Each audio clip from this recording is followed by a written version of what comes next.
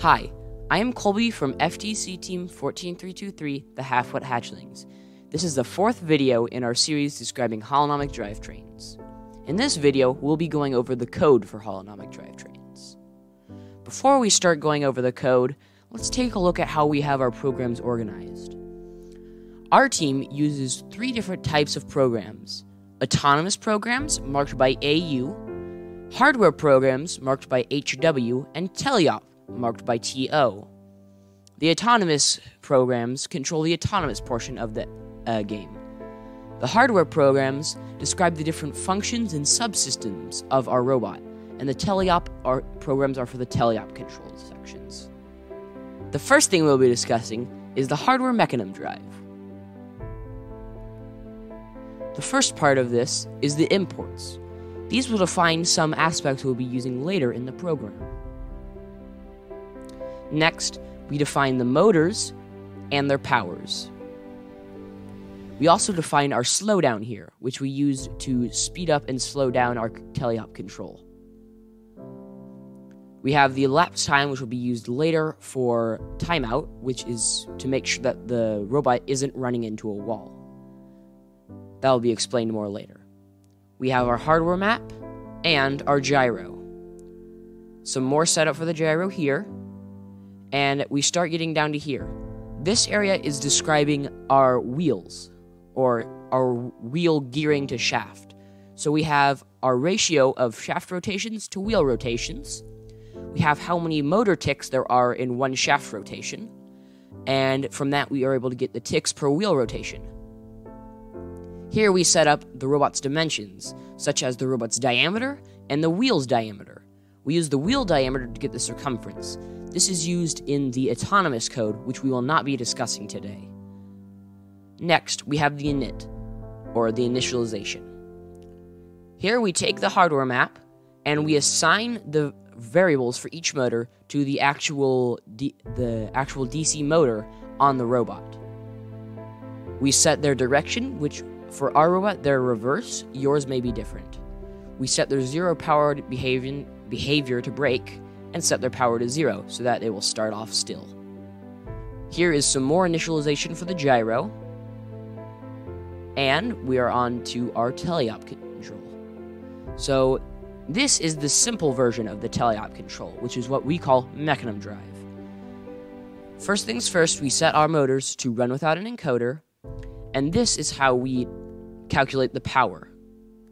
Well, all it is the stick 1y plus or minus the stick 1x plus or minus stick 2x divided by 2. This will make it so that you can control the forward, back, left, right, and turning all at the same time.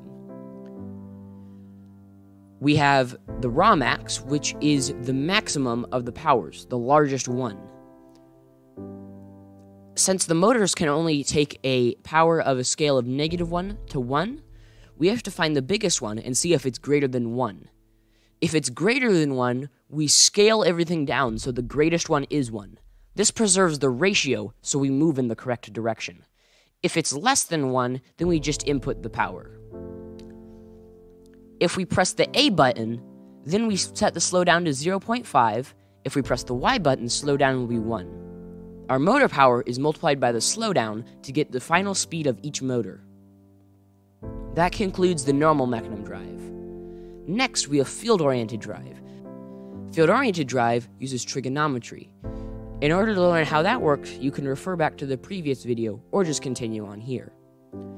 Once again, we set our motors to run without encoder, and we find out our power based on our stick 1x and stick 1y. So, if they aren't moved, or if they're equal to 0, we have our direction and power equal to 0. If they are moved, then we use trigonometry to figure out which way they're moving. So for the direction, which is the heading radians, we use math.atan2 with the stick 1x and the stick 1y. That figures out the direction based on the x and y value.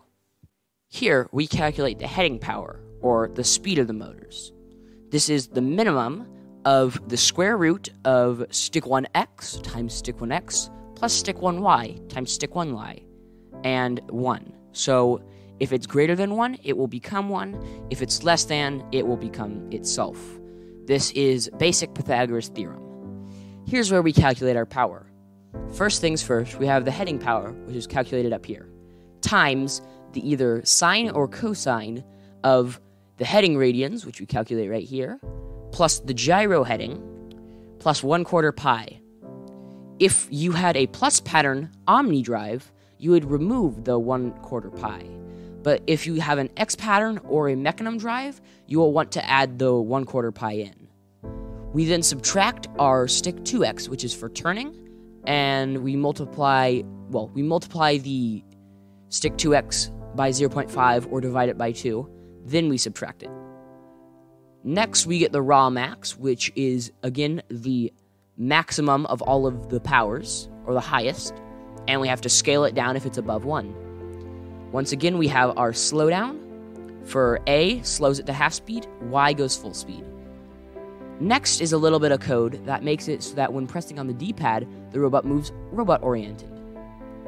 Finally, we have the motors set their power to move in the correct direction.